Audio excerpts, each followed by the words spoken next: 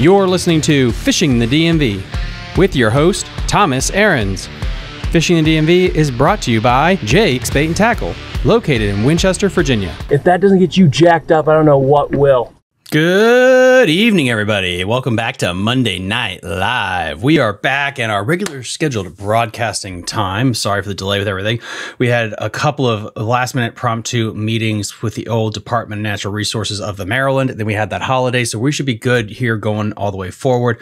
Thanks for everybody that joined the Patreon members tournament. This was our first dabble into that, and so far it's going extremely well. People love the side pots, which is something that I honestly wish like the BFLs would do with snakeheads and things like that, because it's just freaking fun to have those things available to you. So more of those will be coming in the future. This is going to be a hell of a show. We were talking backstage for a long time and I completely lost track of it. So that's my fault. If everyone could hit that like button, it really helps us out, push this thing out there. Without further ado, the people that you really want to see, they rule the Friday nights. I hope they can get an alcohol sponsorship here soon because they need it. Bass and Beer Radio. Guys, thank you so much to be back on here. Yeah, if anyone's watching as an alcohol sponsor, we're taking all applications. Tito's, Bud Light, Blue Moon, hit us up. Mick Ultra. I mean, look, I'm wearing a Pabst Blue Ribbon shirt just in case they're watching. You know? So, if anyone out there, oh my gosh, what's going on, man? We really appreciate you having us back. Thank you so much for having us, brother. No way I'd rather spend a Monday, that's for sure. Nah, dude, the pleasure is mine. You guys have been busy. I mean, really busy lately. Yeah, it's been full tournament mode for me, for Paul. You know, Riverboat Rob's. We've had all kinds of stuff going on. Like my trailer fell apart on me twice. Riverboat Rob's on his second trailer this year, if I'm not mistaken. Yeah. So everyone's had their everything going on. We're finally getting a little bit back to normal with our schedule. I know we've ended up missing a few Friday nights just because people have tournaments on Saturday morning and stuff like that. So yeah, it's Or a tournament on Friday. yeah, right. And we're settling in back to normal, which is ironic because I don't fish more than I do in the fall. Yeah, I agree. So Your schedule's been insane with. oh yeah, I was out of the country twice in the last 2 months. I was on 2 different continents within 30 days. Did you bring back Starvin' Marvin? No. Okay. No, I did not. Is this an Ethiopian child or what? Yeah. It would have been a Moroccan child.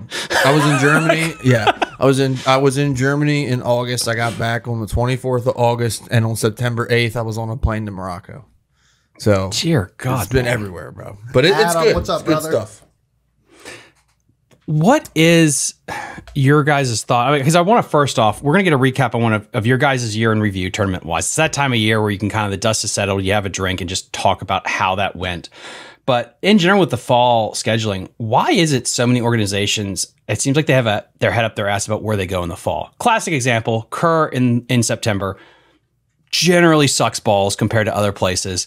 To be fair, everything sucks balls in September. Yes, but it's like, you know, lesser of two evils type of thing. You know what I mean?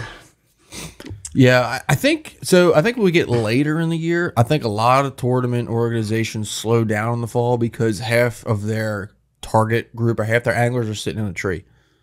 I think that has a lot to do with it. Like, I remember when I was with Team Outcast, we wouldn't fish in November because everyone was like, "Oh, it's deer season. Like, I'm not fishing." I'm like, "But that's when you want to go. Like, that's the best time." To his point, I mean, he's talking about like your championships. Yeah, so, it should be later. So like the regional championship, you know, it's always in September. You know, whatever body of water it is, and September sucks. I mean, we had our TBF championship in September on the Potomac, and it took 12 pounds a day to win. So you know, it's one of those things that, you know, just September fishing sucks. It's a terrible time to schedule your. Schedule your championships, but on the other hand, like obviously you have to have like your year, and you're going to have your championship at the end. If you start scheduling it too far out, then a lot of people don't want to travel because weather starts to play a part. So I just think like people will bitch no matter what. So pick what makes the weight. Like I think it was it 2018? I think it was where they pushed Kerr into like late October, November because of a hurricane.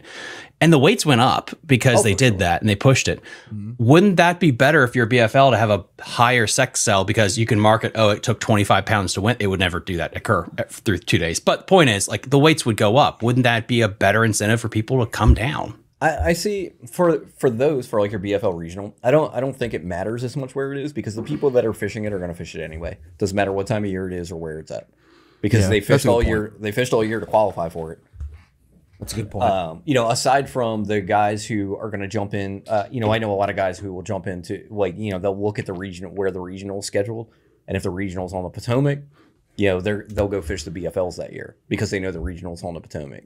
So outside of those guys, I think the guys who are traditionally fishing or year after year fishing the BFLs, it doesn't matter where the regional is. You're still going to have, you know, your 45 guys or whatever from each region, or, you know, each region fishing that regional, or each division fishing that regional. Should they mix it up? Or should it just go to bugs for the next 30 years? Nice. I mean, I like variety personally. I think they should mix it up. By mix it up, you mean it's either Bugs Island or the Potomac every year, and that sucks. But if it's going to have be like to a be? smaller field, was it- exactly. Could it be Lake Anna? Could it be Smith? I mean, like, why? I think it was on Smith. I think it was on Smith one year. I mean, I don't know anything about Virginia, but like, there's lots of opportunities. I mean, Philpott is big enough to hold a regional tournament. Moomaw probably not. No. But I mean, Philpott is. Your regional. You're looking at 150 boats. Okay, maybe Philpott isn't then. I don't know. Tom, Lake have you ever Anna. fished Philpott? Philpott's about 3,000 to 4,000 acres, but the Probably South, isn't big enough for that's that then. No. way yeah, but thought it was South bigger. I'm Holston, That's a South good example. Holston is 5,000 or 6,000 acres, and it has a BFL every single year. Like I really think it's context. I've had so many guys on from Ohio, Michigan. They're like, "Oh yeah, I fish Indian Lake with a 200 field BFL, and it's like a pond." If you grow up on the Upper Bay and the Potomac, it's literally like an inland lake, and I feel like you just get spoiled to size compared to what a lot of people get to do and Especially fish out of. in like Ohio, Illinois. Like there are a lot of small lakes out there in that Midwest area. What about considering, and maybe this is the same, I know this is part of the reason why the Elite Series go to the places they go. What about facilities, ramps? That's another thing too. Better because, argument, yeah. Yeah, you have to have the facilities to be able to handle a 150 boat tournament. I mean, if you don't, you end up with what happened on the Mississippi What happened in last Mississippi? week. 19 boaters left after the first day. Why? Because they had to move the launch site because there was some unexpected construction on the ramp. So they moved the launch site. Unexpected, quote unquote. Why did the boaters just leave? They just like, They screw were this? they were just pissed off. Unexpected construction. Well, like, I mean, how far did they move it? It was 50 miles, I think. Oh, that's a big move. Yeah. That's a lot. Yeah, like, that's a not- huge move. It's not really just a little bop down the street. No, wow. That's almost equivalent to changing it from like Waddington to Clayton. Like, that's a lot. Like 50 miles on. It was is 50 a miles lot. by road. Like, so it could have been. That's a lot. I think it was on like the other side of the river. So I don't think it was like 50 miles. Oh, okay. I was thinking more linear because I mean, like from Clayton to Waddington on St. Lawrence is about 50 miles. Yeah. I don't. I would have to look at a map to really figure that out. But apparently, it was such a big clusterfuck at the ramp the first day that the 19 of the guys who didn't do that well were just like, yeah, screw it. I'm not coming. I'm not coming for the second day. It's What's not, left? it's not even worth it. So they ended up with apparently they ended that's up gonna be with a few, quite a few like double co-anglers in boats. Oh, that's So three people in a boat, 3 people in a boat. I'd leave. boater and 2 co-anglers. I would leave. I would. Oh no, not this do was it. after they left and it was because they left because these no. guys left and just left these co-anglers kind Yeah, of I'm sorry. Another I'm out. just like sour topic and another sour story for the co-anglers, man. Like, Yeah, what's your It's- opinion it's- on that? Because we Oh, I got a we tinfoil talked about hat that on a that. little while ago. But like, I mean, I don't know. Like, why? In the age of, and I know where everyone individually stands on forward facing, but my question is, in the age of forward facing being a dominant technique now, especially in highland reservoirs like Virginia, Bugs Island, stuff like that, where is the place for the co-angler? It's not a forward-facing sonar issue; it's a boater issue. It's Okay. It's a boater attitude issue. Now, remind me of the rules. Is the boater allowed to say, "Hey, man, come on up on the front. Let's cast to these fish"? Can't fish. They can't fish from the front of the boat. But he could tell him, "Land your bait next to mine." But if I've been so perfect example. When I was in Texas this year, I was with a guy who was shallow water scoping, and he was fishing very shallow points that had 1 or 2 fish on them, and he was catching 1 or 2 fish off these points. And we did that the whole first half of the day, and like I didn't catch it. I caught 1 fish behind him. Halfway through the day, he looks back, says, "You got that Carolina rig tied on?" I said, "Yep." He's like, "I'm going to take you over here and to a spot where you can catch some fish." So he was scoping all day. Took me to a spot where I could throw a Carolina rig for 20 minutes. I think we were there for 20, 25 minutes. I caught like seven fish there. And they were, I only got 2 keepers out of it, but he took the time out of his day to make sure that his co-angler had an opportunity to catch fish. So what do you mean co-angler problem? Yeah. You pay your entry fees and whatnot to be on the back of his boat, and then he gives you 30 minutes out of the entire day for fishable water. Yeah, I'm fine with that. Well, he wasn't like I wouldn't be fine with that. He wasn't personally. like front ending me all day. Like I could still fish. Right. It was just it was the second day of the tournament. He'd already caught fish off these points. There were just very few fish around. Mm-hmm. I mean, I caught a 3-pounder behind him. That was a biggest fish that I caught all week. But he took the time out of his day to make sure, not that I could fish, that I could catch fish. Mm-hmm. He had a spot. He knew a spot that I would be able to catch fish. Took 30 minutes out of what he was doing, completely out of what he was doing. Took me to the spot. We sat there for 25 minutes. Bang, bang, bang. I catch 6 fish there. 2 of them measure, and then he went back to what he was doing. That is, to me, that's how a boater should be. You need to give your co-angler an opportunity to catch fish. Right. Whether or not you're scoping in the middle of the lake, if you're in a draw tournament, I almost feel like a boater is obligated to give their co-angler a chance to catch fish throughout the day if they're doing something that is fucking them. I mean, I agree with what you're saying. I do. What was the original question? So with the issue, what is the co-angler's where does the co-angler fit in now with forward-facing sonar being such a big and the reason I say that is because we've heard a lot this year from a lot of the local BFL and our local BFL circuit is not even scope heavy, but like there was a thing about the entry fees, like co-anglers. So to have a link to avoid a boater on boater draw because there wasn't enough co-anglers in some of the BFLs. They were co-anglers saying, "Hey, I'll sign up with you, but you got to pay my entry fee so you don't get screwed with a boater on boater draw." Because co-anglers are saying, "I'm not doing this because every time I fish," and I won't say his name, but you know who I'm talking about, one of the best sticks in this area who does very well fishing BFLs as a co, said he's not fishing as a co anymore because of this issue. Toyota. Toyotas, but same thing. Well, kind of, but the crux of the issue is there's just not enough co's signing up because there's a lot of frustration. I also feel like there's a big difference between Toyotas and BFLs. I think this all stems, and this is just my personal opinion tangent. A lot of this stems back from FLW days and the FLW changing the terminology from boater co-angler to pro and amateur. I do remember that actually. Yeah. Yep. If you were a pro, you were a boater, and if you were an amateur, you were a rider. To me, it feeds into people's egos and makes them think that they're doing something that they're not. It's a BFL. It's a 150 boat club tournament. It doesn't pay out for shit. If you win and you own a Phoenix boat, you'll get a good payout. Go buy a Phoenix. If not, it's a grassroots level. It's a grassroots level thing. It is. And the people who fish it, or I'm not saying all of the people that fish it, but quite a few people that fish it think they are professional fishermen, and they act that way, and that has really hurt the co-angler field because they don't give a shit about the co-angler. They are out there for themselves. They have a very selfish attitude about it, and they're going to go out and they're going to catch their fish. Co-angler be damned. And the original thing was there's not enough boaters signing up, or is that what you're saying? Or not enough co-anglers. It's co-anglers. Yeah.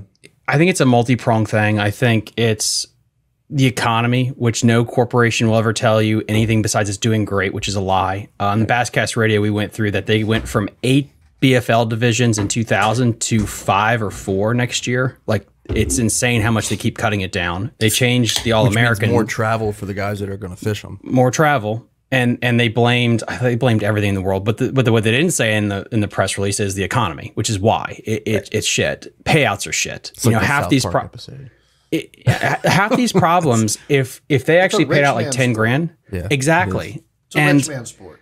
Well, depending on the area you live in, kayaking is taking over. You're not going to make It is. Unless you win a BFL, you are not going to make money in a BFL season. Mm-hmm. Yep. Like, you have to win at least one tournament to make money in a BFL season. Well, you're including like hotels, gas, all that stuff. Yeah. Right? Okay. Yeah. Yeah, travel expenses. Because especially around here, like, it's not like, some of the, wow, that was terrible.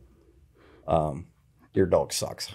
Oh, did he let one rip? Yeah. So Nice. it's not like we have, some of the BFL divisions. Like, if you look at like Texas, I think there's a BFL division that only fishes Rayburn and Toledo Bend. They're 30 minutes apart. The Northeast BFLs go from the Potomac to Champlain. It's not. That was something that I'm pissed about, because in 2020 they had an Eastern Division, which was like Lake Norman, Hartwell. I think it was like or the Potomac. But then you call the Northeast and you go from the Canadian border to DC. Like, how the hell? That's half of the Eastern Seaboard. Like, that's not doable. It is the northern part of the Eastern Seaboard. I mean, that is true. Yeah, technically. But our area is so freaking. We drive so much. I mean, if you live in DC, you work in DC, up here, like, we are used to commuting. It's insane. But it's the travel expenses. Like, just going. When I went to New York a couple of years ago. It was $1,000 in fuel between my truck and the boat. Good Lord. That's not counting I went lodging. down to Florida 2 years ago, and it was oh my God. So the funny story about that trip. Freaking nuts. So when we drove down to Florida, me and my partner, we just basically decided we would split fuel for the boat down the middle, and he would pay for the fuel down, and I would pay for the fuel back. Well, the fuel on the way down was $1 cheaper than the fuel on the way back, because that was like, we were coming back like 3 days after the Ukraine invasion happened, and everything skyrocketed. That was when gas got to like $5 a gallon. Was that then, or was that when the Texas had that freeze?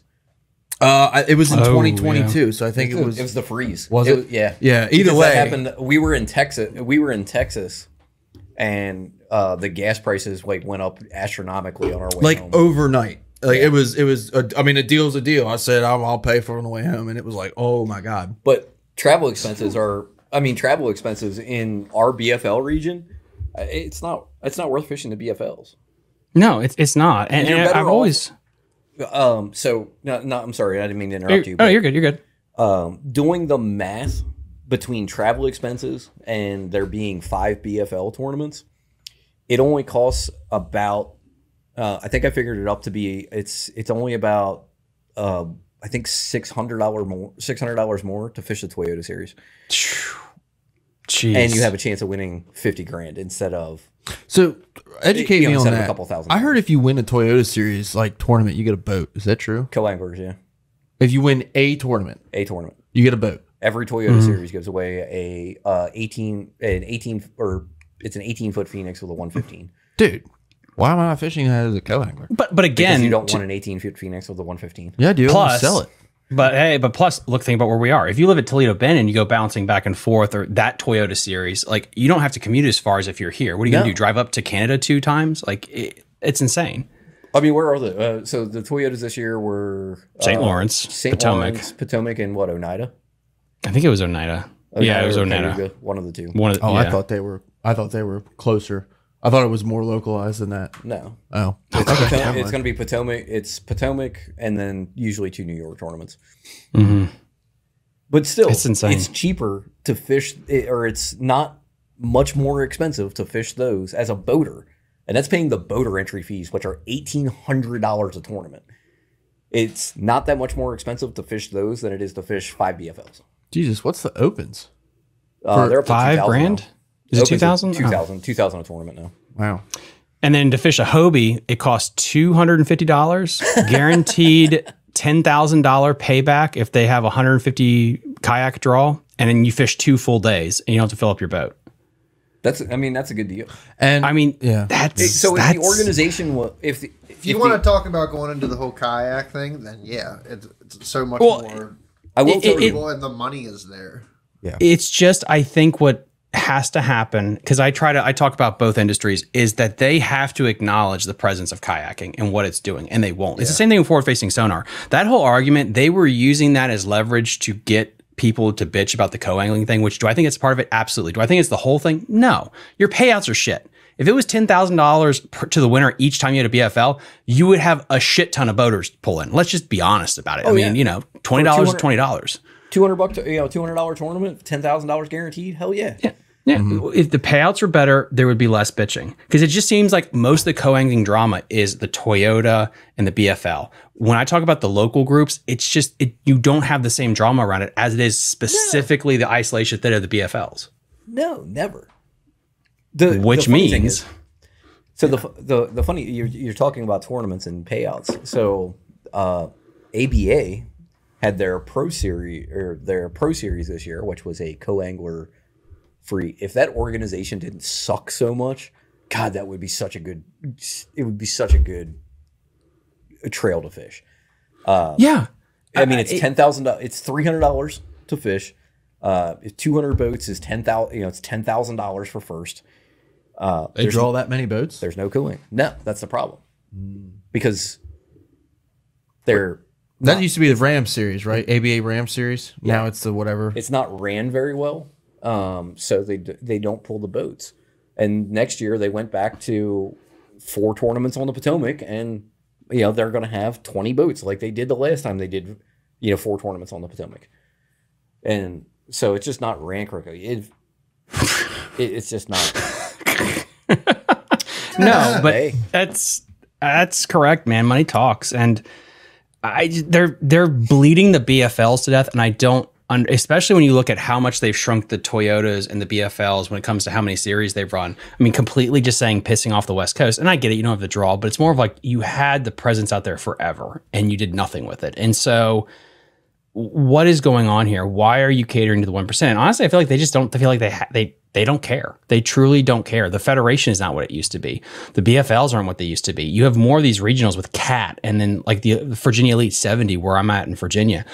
Texas has a shit ton of local groups that are really good payouts. Elite 70 is huge. I mean, you have Potomac Elite 70 teams. is huge.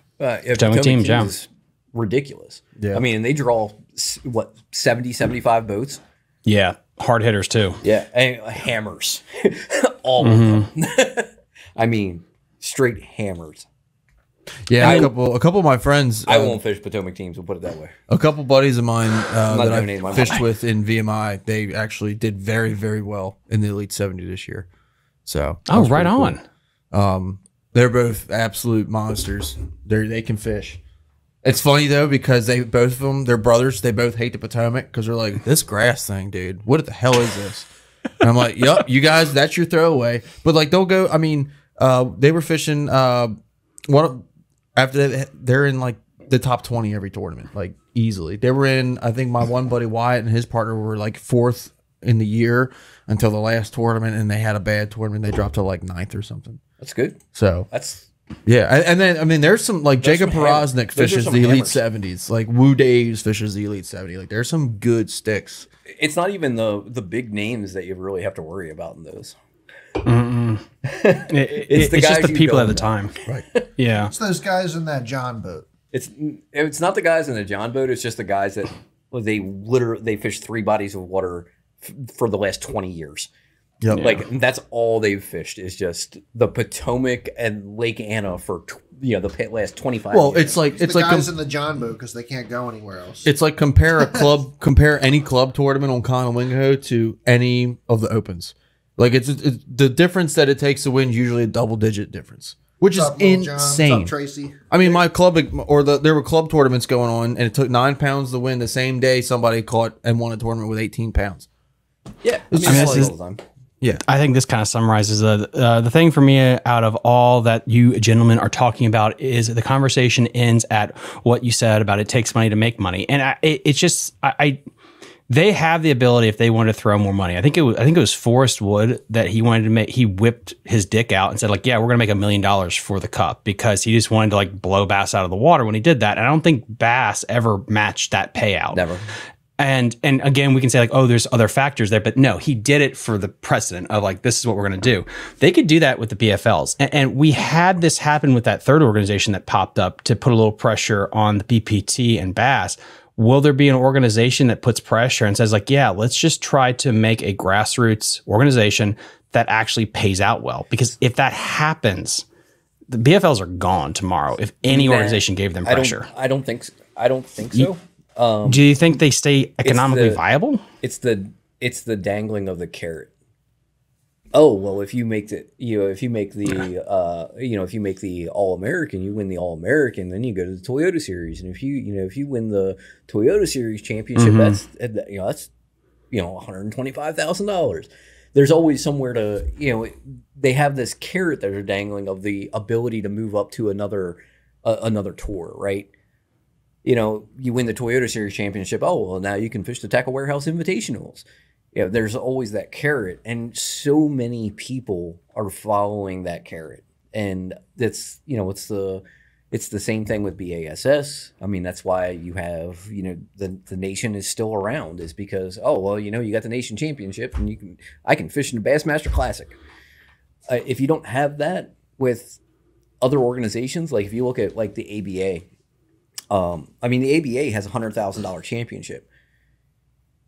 They still, some regions do better than others, but here I've never seen one, and I fished them quite a bit until the last few years. We've never had 100 boats. And to make the championship is not that hard. Mm-hmm. I mean, you have to finish in like the top. Like the top 10 in points or something like that. Like it's not super hard. The top 10 in points out of a 50 boat field. Not that not that hard. Yeah, but maybe oversaturation is a problem too. Oversaturation in the economy being crap, where you can't fish them all. And to be fair though, like a lot of these issues really they still existed prior to the economy really going downhill. I agree with that. I don't know. It sounds like there's a lot of options and none of them are great. That's the thing. I feel like if you take I want to take the BFLs because that's really truly the only grassroots tour anymore. Well, I'll say tour. Trip. Mm-hmm. To me, like just looking at like entry fees, like I did some math one day on like the amount of money that they make on entry fees throughout the year, and it's an astronomical amount of money. I mean, we're talking millions of dollars that they're bringing in, and then you do Jacob Wheeler's expensive. Then you look at exactly, and then you look at the payouts for you take the average payouts for all the BFLs, and it ends up being like counting, and because there's entry fees into the regionals now, so that used to be free, but there's a very large sum of money that they're using to fund their other stuff. Mm-hmm. It's not like, I mean, I get it. Like, you're paying out $100,000 at the All-American, you're doing all this stuff, but you're still using that trail to fund your company. And I get it. Like it's a business, right? They got to make money. I think it was better for them when they had more of a monopoly on it than they do now. And again, so I think that's interesting to see as this ball gets pushed forward, and if other organizations start trying to create their own filter system, does that start taking away from it? You have so many local. Again, there's more regional things. I mean, again, not Marine. God damn it. SB is sponsored by them, whatever that freaking place is. They don't sponsor me, so I don't care if I mess up their name. I mean, they're running a tournament trail down there at like Lake Norman. Cat's Angler's running Choice. one. Angler's Choice. Thank you. If everyone and their brother starts, this is way more local trails than I remember when I was a kid. Like it was pretty much, it was the BFLs and maybe some like, 20-man clubs. Bass Nation, Bass Nation. State trails. Yeah, that's it. That was it. Yeah. There's so much more local, like you said. Yeah, you're right on. So much more local stuff that people who, they get fed up with the BS from the BFLs. They're like, well, why am I, I spend all this money to travel. I actually know some, I have, a couple of friends that decided to stop fishing the BFLs and they just fished, there was I don't know if it's still around, but there was a Potomac trail it was $1,000 entry fee for a few years. And they decided to fish that because, well, it pays out better. And by the time we talk about expenses and everything, well, I was paying as much in expenses as it is to fish this tournament, period. So if I just don't fish the BFLs, I'm spending the same amount of money and I got a chance to win 20 grand. And it, I think the first prize in the tournament was 20 grand. So why wouldn't you you? have a lot of people, stuff like that takes away from those other trails, those crappy trails. We got Scott. They keep blowing smoke up your ass, and guys keep going back. I don't understand how you keep believing the lie. They keep telling you next year will be better. It sounds like, are you talking about fishing or a bad relationship? My God. With the same old schedule. Both. It's both. It's really, it really is both. And again, he's right on the money though. Like why is it that everything, and like we'll just keep it strictly fishing here, but like, why is it that everything is, next year it'll be so much better? And it's just like, I will say, at least with the Maryland Bass Nation, and I don't fish Maryland Bass Nation, I would really like to. I will fix all this if you elect me. Well, at least with the Maryland Bass Nation, they're very open about the directions they're thinking about going next year, and they actually made a change to make it team tournaments for the state stuff. They listened to their folks, and I fished a hand. They tried something different. They were having nobody for the SQTs. Phase, bro. So, it's a brand new tournament director, and he's already made changes, which I think who's not going to be a tournament director next year. Well, who's the new guy that they just brought in? Damn. That was Tom. He's not going to be tournament director next year because he wants to fish. It's too much to be tournament director and fish. Really? Yeah. No shit. It's a nightmare. But it's a nightmare. My point was they put out this whole thing. But it wasn't the tournament director that did that. That was the tournament committee. Okay. But at least they did something. But, they had just as many people that were opposed to the team format as they were that was with it. Now, for me, I think the team, selfishly, I think the team idea is great because now when I go out and fish, I don't have to show some Yahoo every place that I fish on the Upper Bay. Mm-hmm. Yeah, I like the team format. I always have that inkling. Whenever I fish a draw tournament on the Upper Bay, I have that little like voice in the back of my head that says like, don't go to the spot. Like, he tells everyone. And, so do you really want to burn that good spot for like a state qualifier tournament or something like that, Or you just fish maybe a series that doesn't have a co-angler. Right. Or a team series. Or a team series. So I'm fine with the team series. We'll see how we'll see how it on goes. Instagram. We got Joshua 2886. I'm not crazy about the teams format for MD Bass. It's a neat experiment. Let's just see what happens with it. That's going to be an interesting format. Speaking of the federation, though, is that Josh Torres by chance? Yeah, Josh Torres. I just saw him last week. He was also fishing the state championship. Well, that's a hell of a segue then. So your series. I'm good. It's the last one, so if you want it. No, I'm good. Okay. I'm like 3/4. Don't mind if I do. Sorry about that. No, you're good. Year in review. You just came back from a state championship. What was it for? So that was the Maryland Bass Nation state championship. So that decides, which members of the Maryland Bass Nation qualify to fish the Bass Nation Championship, with the chance to fish for the Classic and the Elite Series and all that fun stuff. So that I qualified. I did not fish the trail this year. I qualified through the Mr. Bass tournament, which is like the club championship. But yeah, year in review. This year's went pretty well for me. Can't really complain, except for the money tournaments. I've sucked in every money tournament I've fished. Well, how did the state go then?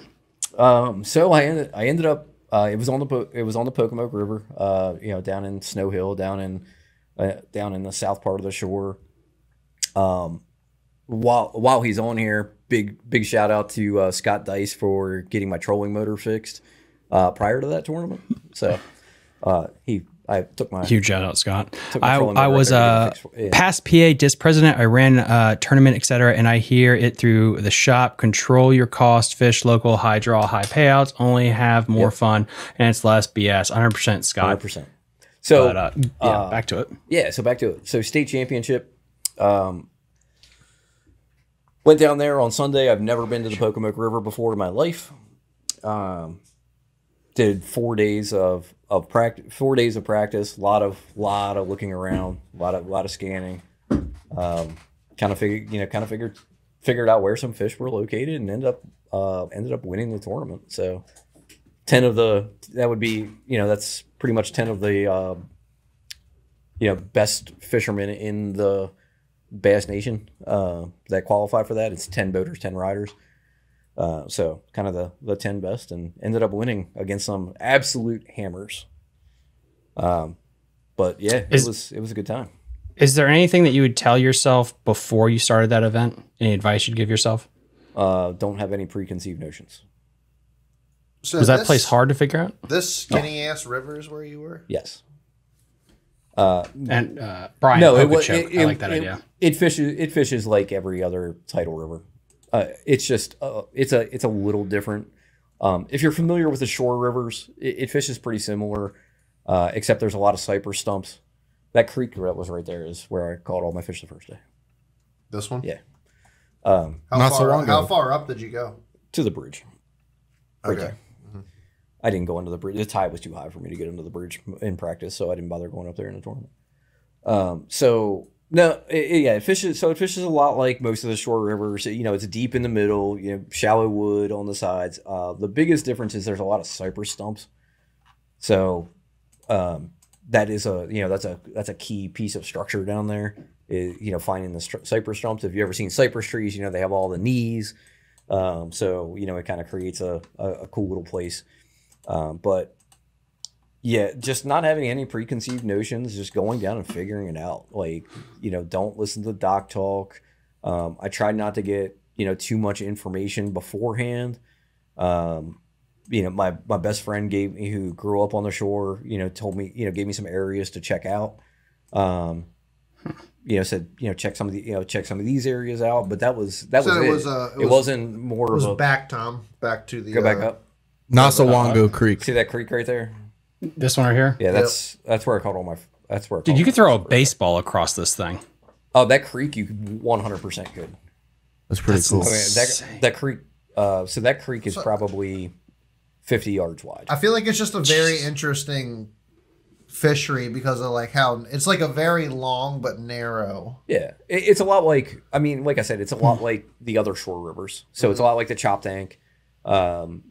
Chop Tank, Nanticoke, they're narrow. Nanticoke's a little wider than the Chop Tank, but Chickamaucomico. yeah, it's just they're narrow, deep rivers. Pretty big tide swings, and I don't know if you can fish ashore. I mean, it wasn't hard to fish or hard to figure out, and it's just loaded with fish.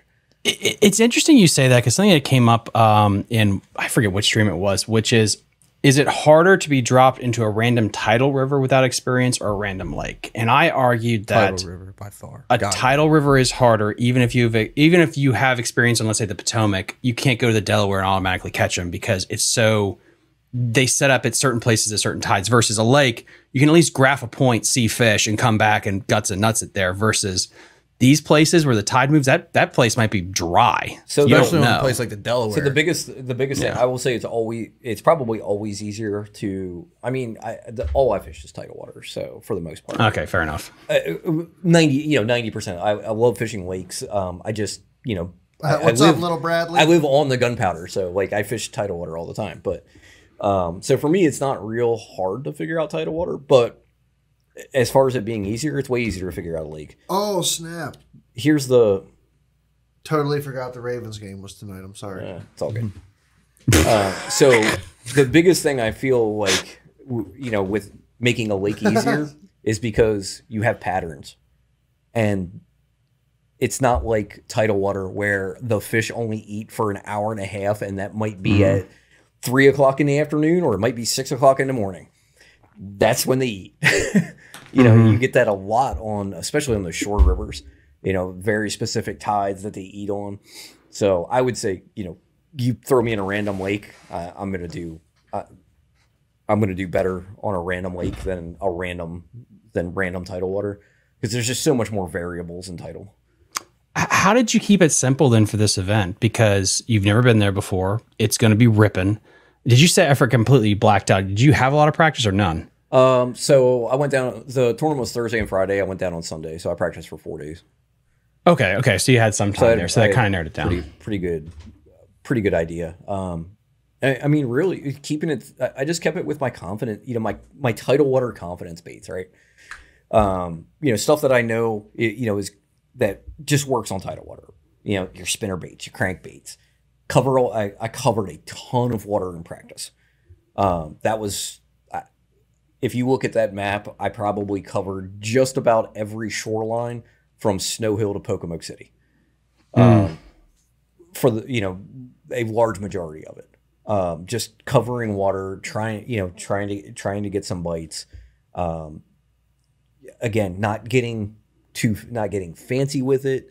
I did on the third day of practice, I did try some different things that I thought I might be able to get some better bites on. I threw a jerk bait. I did throw a Demiki rig a little bit, just because of how the fish were positioned. Because there's a lot of 30-foot holes on that river. I mean, 8 foot. I mean, there were a lot of wood in like 8 foot, and the way that they were positioned on it, I was like, I could probably catch them on a Demiki rig here, and they wouldn't need it. I got 3 or 4 to come out. They would come out and follow it, but they wouldn't eat it. And if I had more time to play around with it, I probably could have figured that out. But yeah, I mean, I just kept it simple with my confidence baits. I mean, it's tidal water. It doesn't matter if you're on the Potomac, Upper Bay, Chop Tank, Pocomoke. Your basic baits work. Senko, square bill, and spinnerbait, right? Was that Jim says no swim baits? Not unless they were on the back of my spinnerbait as a trailer. Yeah. That's the only swim baits that got thrown. Ooh, I got a good question here on Instagram. What's a better tidal water bait, drop shot or shaky head? Shaky head. It's not close. Shaky head. It's not close. Depends on what you're fishing. Every bait. Look at him going with the intellectual answer. Every bait has its use. Okay, so I will honor. If you're fishing docks, drop shot. I disagree 100%. vehemently. If you're fishing docks, If you're fishing docks, drop. I guarantee you that I've caught more fish off of docks with a drop shot than you've ever caught on tidal water with a shaky head. but big Pick ones. one. Big one. For the rest of your life on the river, pick one. Drop shot or shaky head. For the shaky rest of my drop shot. Yep. Shaky Drop head. shot. Ooh. Now, when I say shaky head, I'm not talking about a shaky head on the spinning rod. I'm throwing a big shaky head. You're power. Almost like You're a jig. throwing a power shake. It's I mean, you've seen me throw. You know what I throw. It's almost like a jig It's like at that a freaking point. half-ounce shaky head weight. Right, it's with a like- freaking or big more. Magnum worm on it. Right, I'm throwing a big, pretty big bait. But I will say that bite. But he completely, won't throw a glide bait. But that bait dies. I mean, that bite dies after like end of June. You're not catching them on that shaky head anymore. So to Paul's point, the drop shot is definitely more versatile. Well, it's the same. You're essentially throwing it the same time of year that I'm throwing a big worm. When I'm throwing a 12-inch worm, it's just that post spawn period. They eat it for 3 weeks and then they die. Then it's off. Yeah. Well, I don't know because the tournament that I won on the gunpowder when I had like 18 pounds, that was all on the shaky head. And they were spawn. That was spawn. Those were spawn fish. Yeah. They were bed fishing. So to me, that bait really shines Were you around throwing the that spawn. big shaky head? The giant one. Yep. The giant one. Yep. At that point, But again, First time But it I saw dies. that thing, That's I was one of like, the- what the that's one of fuck those things is though. this? Like it may not have really mattered what you were throwing that day. Too. It's possible. But I'm telling you, like the size of my finger. for whatever reason, It's just a magnum fish worm. It's not that big. once April hits, and I've caught them on the Potomac on that too, but like April to at the latest end of June. Like that, if I come across a piece of hard structure, I'm picking that thing up and I'm throwing it in there. Like on 17-pound tests, like if he bites it, he's in the boat. Like I'm not. I would wonder rather how much take of that. less bites. So, but just to explain, so I can catch fish on a drop shot Year round. literally 12 months out of the year Yes, you can. 100%. on tidal water. That's true. Yep. Like I won't even argue that because it's true. 100%. I can catch them out of the grass. I can catch them off hardcover. I can catch them in laydowns. Like I can fish it anywhere, and it works. Yeah, I've never thrown a drop shot once in my life. it's crazy. You got to go fishing Why? with me. You are missing out because he throws big swim baits. True. So with that said, you're up next. How'd your gear go with you saying I never throw a drop shot? My year? Oh, my Yeah. year's been terrible. It's been absolutely awful. It's been the worst year of fishing of my entire existence. At least you can laugh about it. Oh yeah, absolutely. Between just personal shit going on, so not having the drive to go out and fish as much, and then when I do go out and fish, snapping off my $200 baits and watching them sink to the bottom of the abyss.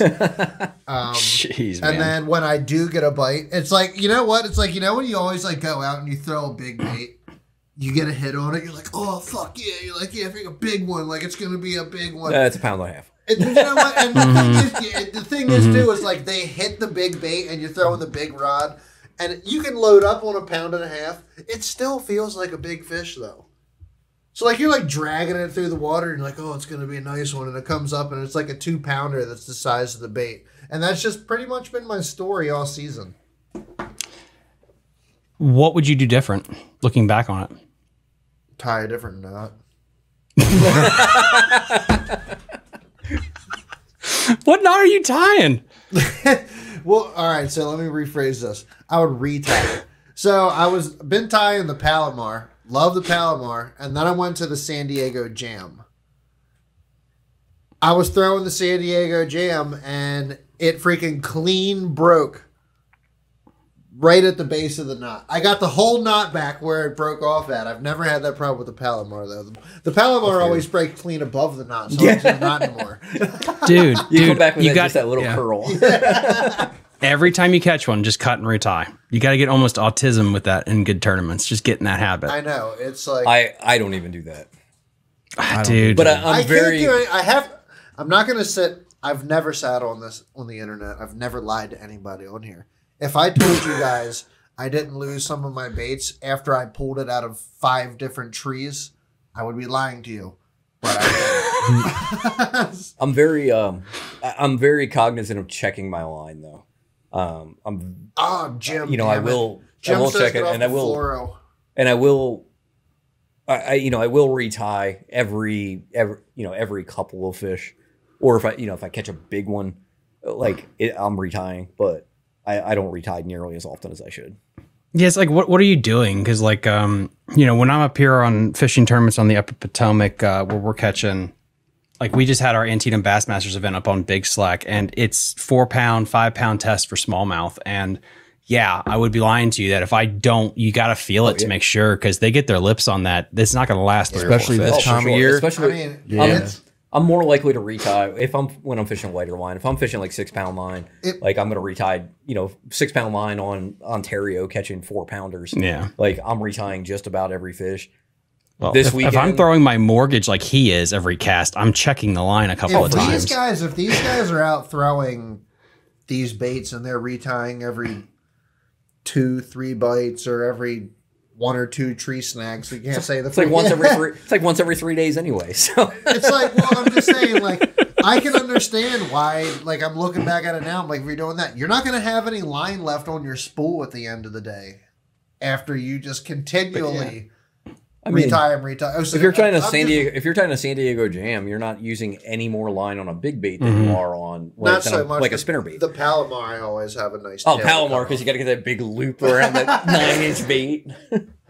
It's like trying to tie a Palomar on a. But Alabama that was the rig. confidence knot for a long time, so it was like I don't want to retie because I'm like I always have backing on my reels too. So then I'm running 20-pound. Yep. Fluoro on my backing, which Jim is telling me to get rid of. I guess I got to go to braid.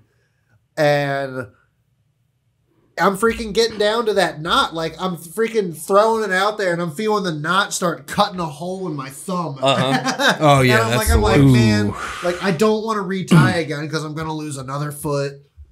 I stopped. See, Jim knows where it's at. Uni knot. Yep. I stopped doing that. I use the double line uni knot. That's my favorite knot. What is use the everyone's uni knot, favorite but leader I mean, knot? The uni knot with a 20-pound FG. fluorocarbon is still a thick knot. Oh, the What's your- FG is the one. That's the only knot you need for braided leaders. The FG, period, end of sentence. Stamp FG? it, take it to the FG? bank. You don't use leaders. I get passionate about the FG knot. I only use leaders on my spinning rods. What not to use? What's your go-to? Uni. Double uni. Double I use that for years. Ooh, uni to uni. old school. I like the uni. It has not failed me very often. My failing points is always my laziness because I don't retie. My biggest problem with the uni to uni And is if leaders you get, are weak points. You're 100% right, Joe. if you Yeah. get snagged, Leaders are a weak point. or for me anyway, with a uni to uni, if I like got snagged and like say I'm throwing a shaky head, get wedged in the rocks. If I go Uni's to breaking. if I go to break it off, it always breaks at the leader knot Yep. Not with the every FGs. time, and then you got to have a whole new leader on. So the tip a friend taught me with that is make sure that your leader make sure the depth of water you're fishing matches your leader. So if you get snagged, you can reel the leader knot into your reel tip and pull, because that automatically will make the weak point the hook. And I started doing it this year, I just and dive even though FG it's knot.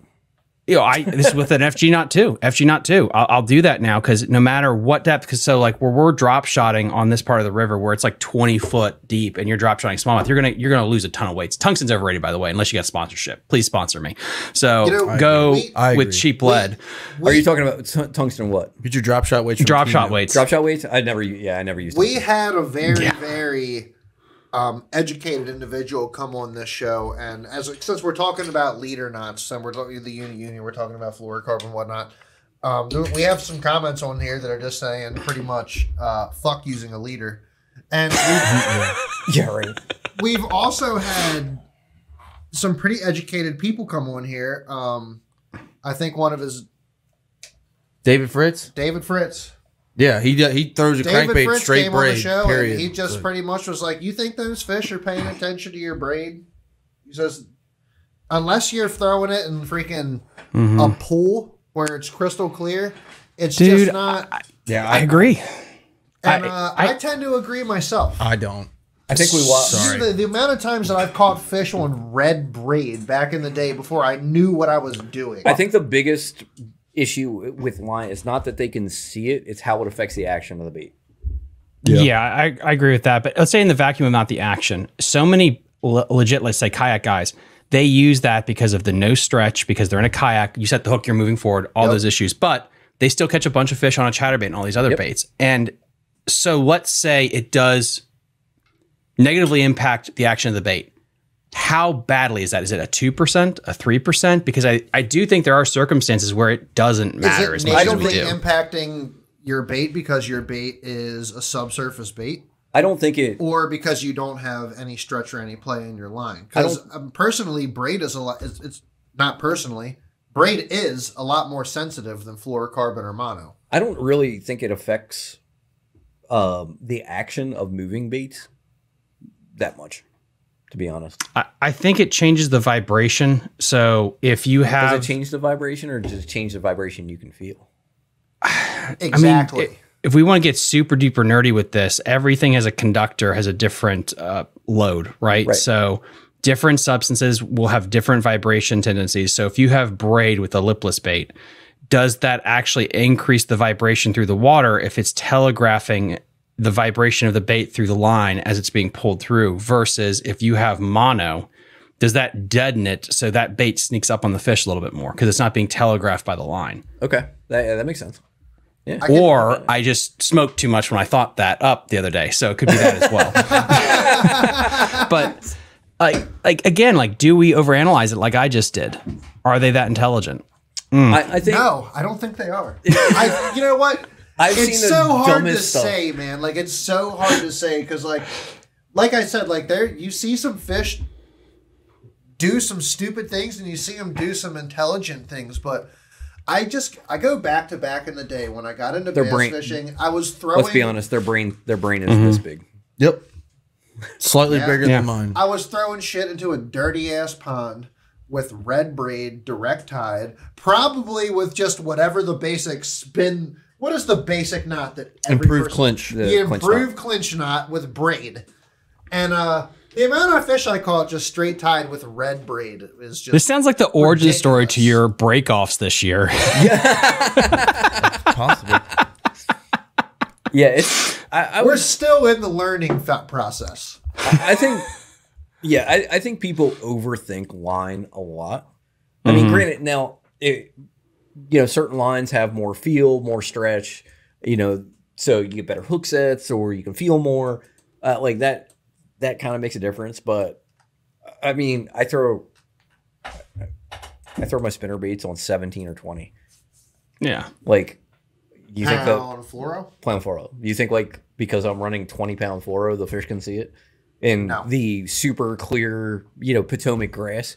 Like nobody gives a shit. I do think it can affect your rate of fall and where the bait stays at in your water. Oh yeah, but other than that, if it's the Potomac, rate of fall in 3 feet. Yeah, I'm fishing 3 foot or less of water, so I don't really care about right. That. It's like that's a very good point too. I mean, that's obviously your line diameter is going to affect your bait depths, and that goes back to the line affecting action. But I have to say, it brings me back to the whole braid thing, though, because your braid line diameter per tensile strength is about 10%.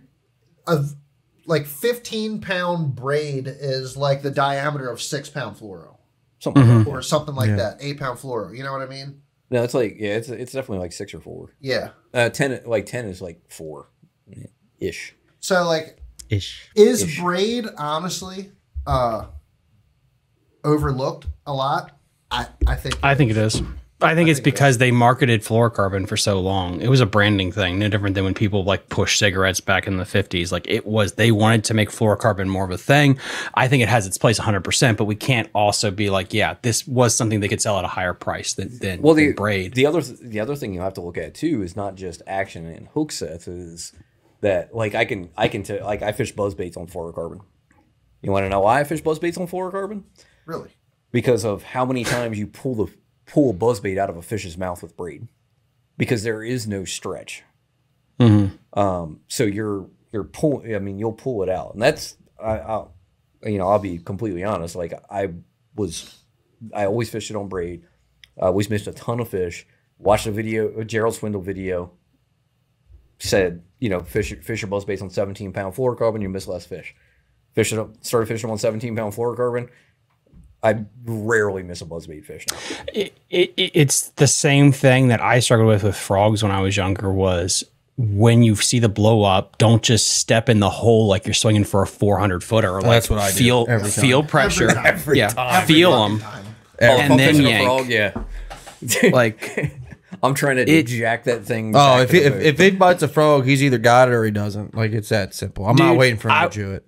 I will say, though, it has saved me so much where you feel for it, because when they miss it, you can start working it again. And I've had them come back and hit it a second time, versus if you just drop and pivot, man, you miss that fish completely. Good comment. So, Jim. so Jim just said, solve that with rod action. A softer rod, gives, stretching a line. Well, a softer rod also has less feel. A softer rod also but do you doesn't really have need as much feel for top water? Depending on, I'm just in general solving right. solving it with rod, the lack of stretch with rod action, less feel, less hook penetration. I mean, that's a big one. We're talking about bad memories now. If you're fishing a softer braid on the softer rod, all the situational, right? Depending on what you're fishing. If you're what you're saying, though, I like it. No, I totally get what you're saying. It's like Yeah, and it's like, how thick of a rod do you actually need? I mean, and honestly, when you think of like go with flipping sticks, you can go with a lighter flipping stick all the way up to freaking a baseball bat for like the California Delta. At some point, I feel like there's a diminishing rate of return, and if you have the right line and reel, you can have a subpar rod and still do something with it if you set hard. And this is where it's like to each their own. If you're a stronger person that's 6'5", you probably don't need a broomstick flipping rod. You'll probably kill them a lot more than if you're maybe petite at 5'1". I look, especially for flipping sticks, I match the rod to the cover more than versus like a hook set. I agree with that. If I'm punching hydrilla it's just on the Potomac. I have to bring a fish through a super thick hydrilla mat, with 20 pounds of hydrilla hanging off of its head. Like, I want a broomstick simply for pulling the fish out, not for setting the hook, or it's just getting the fish out of there. That's just another, that's just another factor that you have to think about is the cover that you're fishing. Now, if I'm flipping, lay downs, I don't need a broomstick. 7.5 heavy is probably the heaviest rod that I'm going to do. Most of the time, I'm throwing like a 7.3 medium heavy. If I'm flipping lay downs, if I'm flipping I agree grass, with that. it's you always got to match your rod to what you're fishing. Yeah, both my grass rods are extra heavy. So I have a 7.6 extra heavy and I have 7.9 extra heavy for purely for grass. Like for on the flats, August, July, when it's thick and you're punching. Yeah, that's what I have a 7.11 heavy moderate fast that I use for punching, because that's another thing that people look at. Like your broomsticks, like I want a rod that has a little bend to it, so that I'm not ripping that fish's face off. When you want it to load. Yeah, I want a little bit of bend, because I still need to until I get that fish, you get that wad of hydrilla on their face, like you still have to play that fish. And trying to play a fish underneath of a mat is not the easiest thing in the world. If it's a big one, if it's a 3-pounder, I'm just dragging his ass out. But I just like to have a little give in a punching rod anyway. We got a good comment here from John Haynes IV. I've got a question. I haven't done well at the Potomac pads across from the boat ramp, and I'm wondering if you guys do well there. He has a follow-up. I got a really thick rod from Bass Pro. Nothing shoots like a country mile. It's amazing. I have no idea what do you mean, like Smallwood? Yeah, gotta be talking about Smallwood. Yeah, he's talking about like Marsh Island. I don't think I've ever caught a fish in the pads on the Potomac ever. Really? I don't think I've ever caught a fish out of pads on the Potomac. I have smashed them in the pads. Yeah. Did you guys touch on your them. favorite line for a leader? Oh, we Cigar got Red too. Label. Period. Oh no. Invisex. You better step that up a little bit. Invisex. Tattoo. Ooh. Yeah, that's crazy. Sunline. What was the name of it? Sunline just came out. with FC something. It was like Sniper. no, they have leader material, straight shock absorbing leader material now, and I just bought some last month. Sunline. What the hell is it called? Tattoo is my go-to leader material. Tattoo's Here's a good. tattoo. I like my If not Cigar Invisex. I use Invisex a lot too. Also, what was that other? It's a sniper. FC. That's what it FC was. Sniper. FC sniper. FC Who's that Sunline by? leader. Sunline. Sunline. Yeah. Sunline. FC Sniper. Sniper's good stuff. I don't think that's it. It's something else. I like Cigar, good. so I stick with Cigar. Yeah, For I leader think material, I the fish Tattoo because it's super abrasion resistant. It's super supple, and if you're is it expensive? Sure, get it when it's on sale. It's $30 for 200 yards. 200 yard spool of leader material is going to last you 2 years. So you're spending $35 on your leader material for a year and a half to 2 years worth of leader material. And buying leader material, just for everyone listening, is completely different than just buying fluorocarbon. I learned this the hard way. If you buy the fluorocarbon that's specifically made as leader material, it's more shock absorbent. It's built that way to handle snapping. So always make sure you pay that little extra, whatever brand. If it's specifically made for leading material, it will be better for you in the long run. I will say that for bass fishing, I don't I don't specifically use like leader material. Fly fishing though, I use Seaguar Blue Label, which is specific. I have used their gold label too, which is their other leader material. And it's you're right. There's definitely a difference. Yeah. If you're fishing like smallmouth and you're talking 4, 5, 7 pound test, I think the lower you get, if you're fishing 20-pound fluorocarbon as your leader, I think you can be a little bit cheaper than if you're fishing 4-pound test with smallmouth. You have to get more expensive crap the more finessey you go. It's just every system has to work to the nth degree to be able to land those fish when you actually hook a big one. I mean, 17-pound line, 17. I mean, it's 17 pounds. Yeah. Like I'm not too worried about a bass breaking it. Unless it has a nick or I tied a bad knot, like for the most part, 17 pounds, not breaking. 12 pound, even down to like 12 pound, unless there's a nick or I tied a bad knot, it's not breaking. Unless, you get wrapped around something, grass and stuff like that. And there's always stuff that can cut it. But once you get into like the 8s, like 8 and below, like you really need a high quality line to use as a leader. 100% agree. And that can be a regular line. Like I said, I use Tatsu, but Tatsu's also a super, super high quality fluorocarbon. Premium. But Invisex has done well for me too. Like I've used Invisex for a long time as well. It's all I've been using for years leader now for leader material specifically. Yeah, and John, getting back to your for my swim, 20-pound fluorocarbon and Visex is what I'm using to throw my big. I actually just switched to as well. I switched to Suffix this year because I get a pretty hefty discount, and that's been yeah, I would too. It's been pretty. It's been pretty good line. I'm actually relatively impressed with it. I feel like it doesn't last as long as Invisex. Like you don't. It takes sun damage a lot faster. So I do find myself changing line a little more often. Not terribly though. But for that's $75 for 1,200 yards, I can't really. Yeah, dude, you can't beat that. You can't. John. So lily pad question. So I'm assuming you're fishing from a boat, not a kayak or whatever, but yeah, I would just say depending on high tide versus low tide, how you fish the pads, I've always had a ton of success in pad fishing, but it is, you put a podcast in and you just start going to town on it. It can be very tedious at first until you kind of figure out the pattern. One key thing I would say, if you not fishing a tournament, is to be quiet and still and just watch, especially like on the Potomac in the spring. They'll hit the pad stems and it'll vibrate. And sometimes it's a snakehead, but other times it's a bass. And if you just sit there first thing in the morning and just watch the pad fields, you'll see which one's got more fish in it. And that can kind of help you get a little bit more confidence to stay there and just pound it. So I always keep my head on the swivel. Like if I'm back in, not Pohead, got Belmont Bay.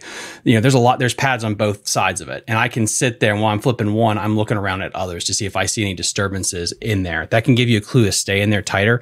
But finessey shit, dude, I've seen a lot of guys catch it on tiny tubes and stuff like that, flipping that in there. And then it's just weight size. And I would say that there's no right answer. Sometimes a heavier weight, sometimes a lighter weight. It just depends. The one thing I'll say about a heavier weight, and I've seen, is you can be a lot more stealthy, I believe, with a 1 ounce weight, because you can get it just there and thumb it and gently set it in, and it'll go through anything and go straight into the water. A lighter weight, if it gets too light, you really got to coerce it to get it in there if you miss your flip between them.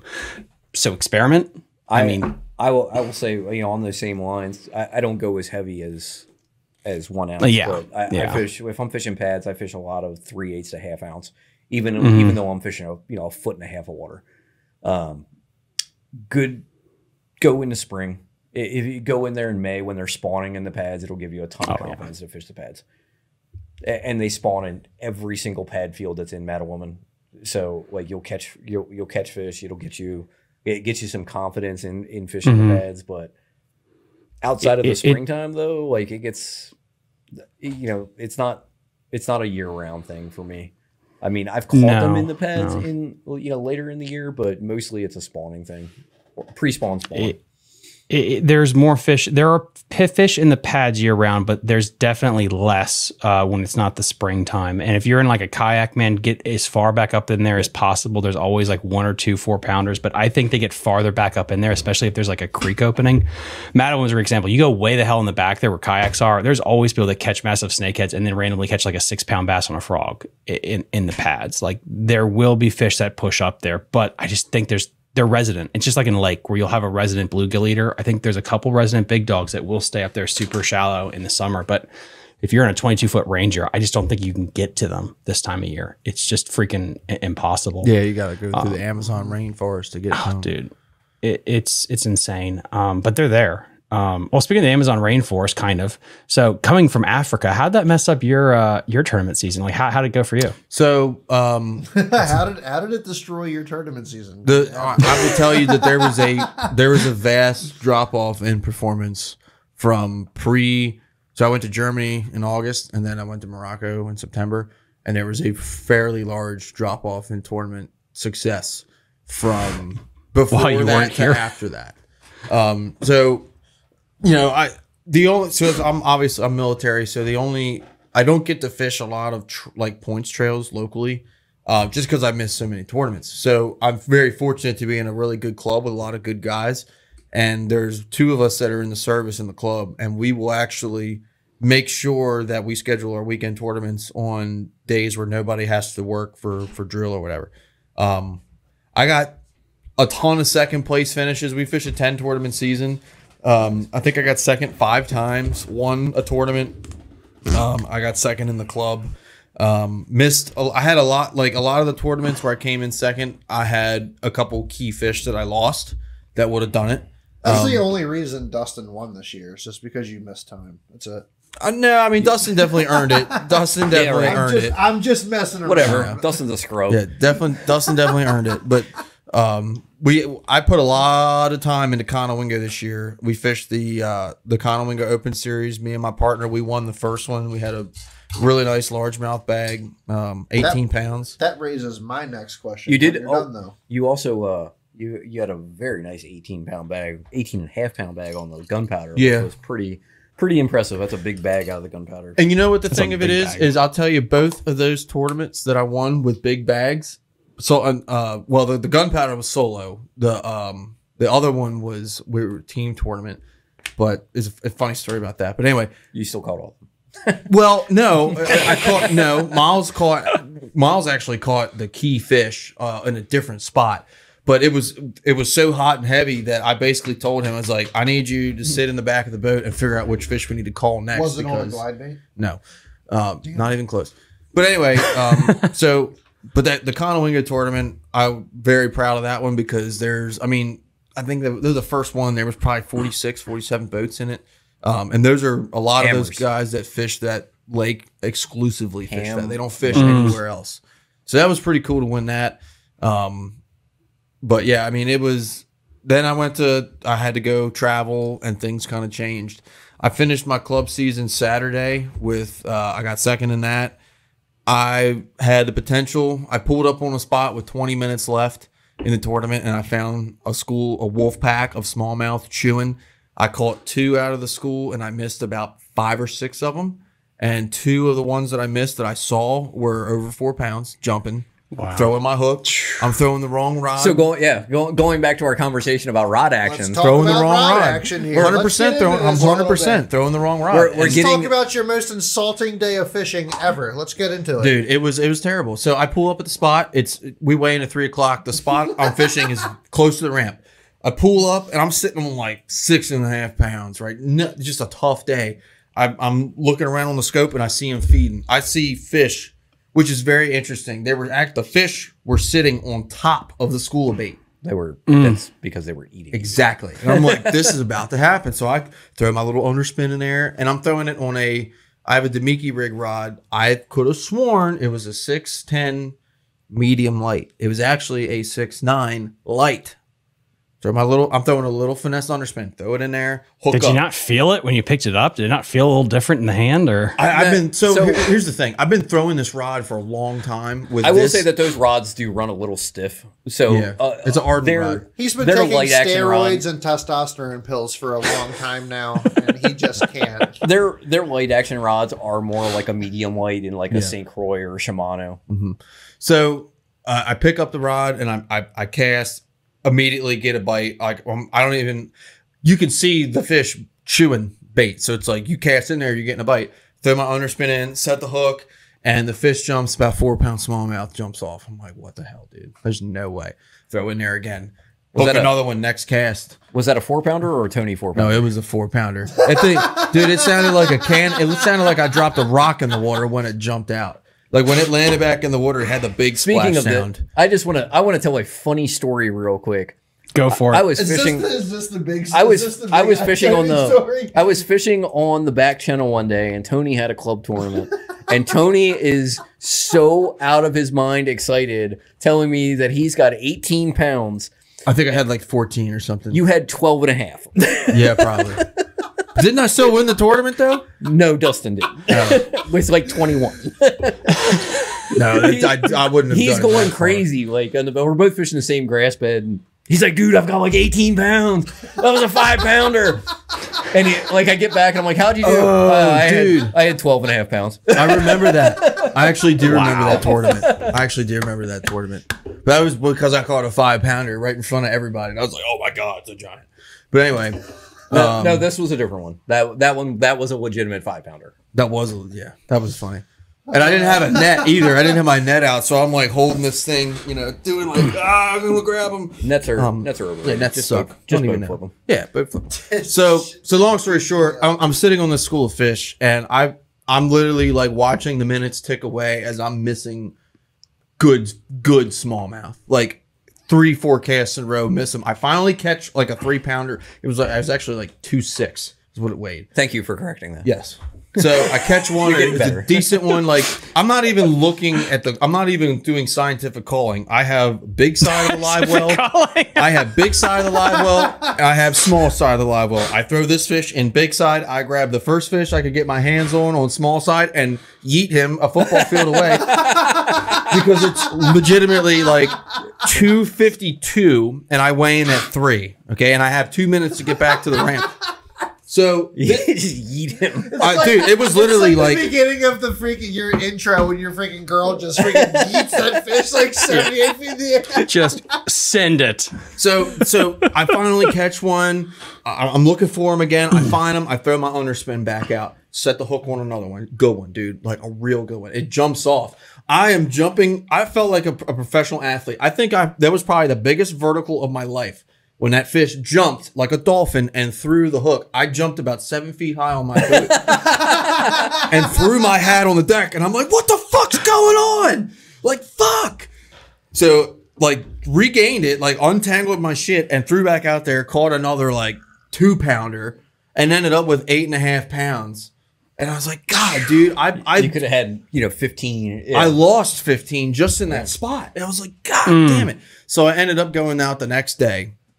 And beat the hell out of them. Absolutely. The text messages in the group chat were all time. It was a revenge tour. It was 100% a revenge tour.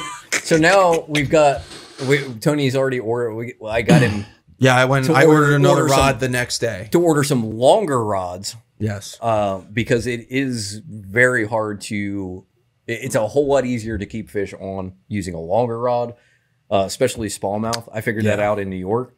That when I switched from a 610 drop shot rod to a 7.3 drop shot rod, my landing percentage went up significantly. And if you're using a bait caster, go with the highest gear ratio God has for you. And if you can find a high speed spinning reel, that's good too. Yeah. If you can find one of those like 6-to-1 spinning reels, which not too many people make them, they're all relatively low, but just so you can take up line. But that longer rod will help you take up that line too. Yeah. That's super key. Well, I think a lot of the problem is until I started getting into bigger fish in the last couple of weeks, I was getting away with smaller fish, softer mouths of the fish. And when I was and leaning just on them, burning them in. Well, right, just burning them in, and you know, you're not losing them, and the ones you lose, whatever, it was little anyway. Then you get around some big bona fide river smallmouth that it's cold. Their mouths are tougher. They have harder teeth, you know, whatever. And I'm not getting the hook penetration. I noticed, and even in the flurry of that 20 minutes, I noticed the two fish that I did catch out of that school, the hooks were falling right out of their mouth. I was like, damn, that's kind of weird. But at that point, I can't retie. The longer rod will help you. You gotta go to a lighter wire hook. So that's the thing. The underspin that I was throwing, it's basically has a Ned rig hook with an underspin. That's a huge clue, by the way, if anyone knows. Well, are you taking a step back? What's that?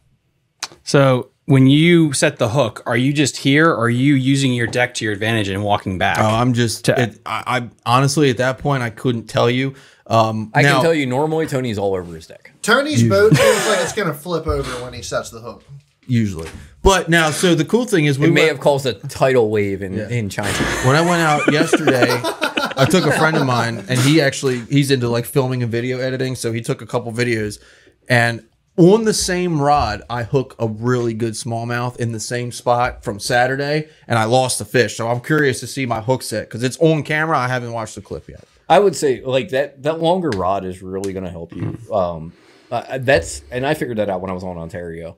And you know, you're fishing 25 feet, you know, you're catching fish in 25 to 35 feet of water. And when you hook them, they come straight up. Like they immediately go to the surface and jump almost every time. And when I switched from my normal drop shot rod that I use around here, which is 610 medium light, to a 7.3 medium light, my landing percentage, went a significant, I would say probably at least doubled. Wow. You're able to keep that hook pinned. Right, because you have so much more rod to work with. So when they come out of the water, you can take up line with your rod faster than you can take up line by reeling. And when you're thinking about 100%. It too, I mean, what I'm throwing, and you just have so much more leverage on them too when you're actually fighting them. And on that rod, I throw Demiki rigs and small swim baits. So like that's an actual hook set, not just a reel down on them. So when you swing on a fish, I mean, you're picking up so much more line with that. You actually set the hook. Oh yeah, I don't set the hook on swim baits. Well. Yeah, well, I mean, like I just lean into them. Well, so it's a little bit of a hook set. It's not a big one, but it's it's like a crankbait hook set. Kind of similar. Yeah, I mean, I set the hook with if I'm throwing a small swim bait, I set the hook almost the same as I set the hook on a drop shot, except I'm setting it to the side instead of straight up. But that's what I mean. Like if I'm fishing it like this and he bites it, then it's just kind of like a nice little pull and crank. You know, yeah, but if you're doing that, hooks, I'm just leaning into it. I'm not really setting the hook. Yeah, no, I do the same. I do the same with small swim baits because usually, I'm using such a late wire hook on swim baits. Well, and that's the thing is the only reason you have to set the hook is if the hook diameter is so thick like a jig, you have to actually punch them through. Right, otherwise, you just have to lean back. And did you say you were using a spinning setup for this or a bait caster setup? Because spinning, I would say BFS is your friend. Because then you can go to a 10-point gear ratio reel. You can do like every company has a super fast, and that can kind of make up for it too. Yeah. Because again, like it's so hard to find spinning. I think didn't Arba Garcia have a spinning reel that's actually like they have a Revo Rocket spinning reel. That's like 7 or 8 to 1. That's the only one that makes a good one though, which is stupid. I think Shimano has one now. That's it's probably a little faster, but not $100,000. I wonder if it's because it's probably because of the bail spinning so fast. It may just be. I think if I remember right, it's like I think they have one in like the Vanford or something. So a couple $100. I have to look for that. But anyway, yeah, agreed. I remember like seeing one. Faster reel. I just don't. But yeah, it's interesting you talk about BFS because it's one thing. Like I watch all the tactical bassing videos and they talk about it's the coolest thing ever. And like I have very extremely limited experience with BFS, and it's like one of those things where it's like, it's cool, but like I don't know. Like when I think of finesse fishing and Demiki rigs and small underspins, Ned rigs, like I have to have a spinning rod in my hand. So I'm open to it. I'm open to it, but it's like I'm just not sure. So the only two I think variables of why you'd want to do it is number one is controllability. If you are in close quarters stuff on like a spinning reel, you can thumb it, you can stop it, so you can have pinpoint control. So if you're fishing laydowns, docks, or whatever, like if I'm doing a shaky head, I can flip a lighter shaky head, like with my BFS setup. I don't have to worry about it. Faster. You have a lot more speed. You can throw these when I throw underspins baits. Yeah, boom, boom, boom. I feel like I can't work the bait the same way.